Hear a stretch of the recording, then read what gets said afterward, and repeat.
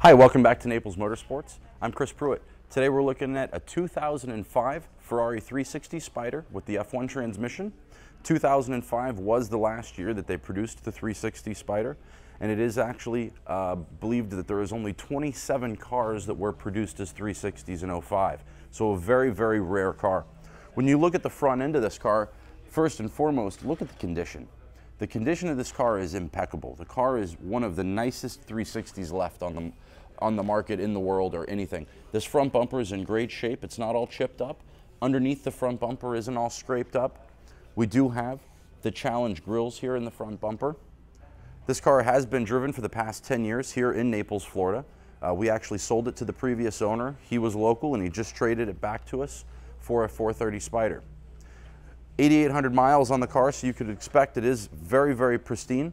But I want to point out, when you look at the wheels here, these are the 18-inch modular wheels. They were the optional wheel from Ferrari. Then we do have the red brake calipers behind there and the Scuderia shields up here on the fenders. All very, very desirable options on a 360.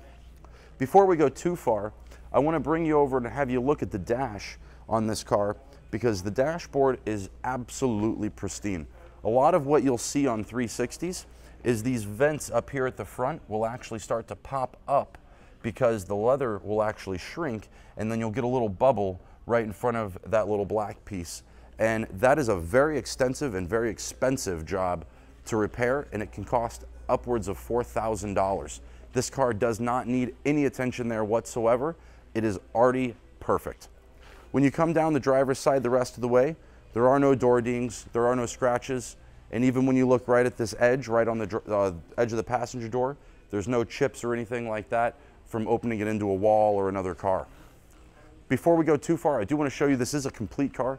I've got all of the owner's manuals, the leather case they came in, 2 sets of keys, which is what it came with from the factory, the Ferrari flashlight, the original window sticker, and then I do actually have a service record showing the sticky pieces being repaired, as well as the timing belt service. You can see here at the top, the timing belt service was done 10/24 of 14, so just about 7 months ago, and that was with 8,195 miles.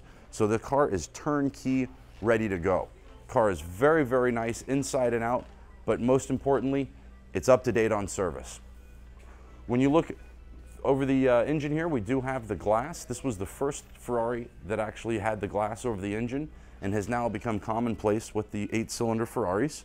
Very, very desirable thing to have, and I actually don't sell as many 458 Spiders because they've removed the glass, so people are going with coupes because they do like to see the engine. Looking at the driver's side, you'll see it's in great condition, just like the passenger side. No curb rash on any of the wheels. The edge of the door is in great shape. It's not all chipped up. And then we can open the door up. We do have the tan interior on here. The interiors show more wear on these cars than some of the other cars out there in certain areas. And we actually go through and try and recondition all of our cars and make sure that they're as nice as they can be. All of these black pieces on the interior will actually get sticky to the touch. All of those have been corrected. And what I mean by sticky to the touch is that there is actually a material that comes off on your hands, and if you're wearing khaki pants like I am today, you would actually get the black material on your khaki pants. The driver's seat is in absolutely pristine condition. It's never had any dye work done or anything like that, and you can see the bolster is just absolutely pristine. These are the power seats. Behind the seats we have the tan roll bars. This was an additional option. Standard would have been black. When you come around and look at the dashboard from the front, you'll see that neither the passenger or the driver airbag is shrinking or bubbling or anything of that nature. Just a very, very nice car inside and out. If you haven't been to our website, naplesmotorsports.com, I would recommend you to do so. I have 60 photos of this car listed there. If you have any questions, my name is Chris Pruett. I'd love to answer them for you. You can reach me directly at 239-216-3830.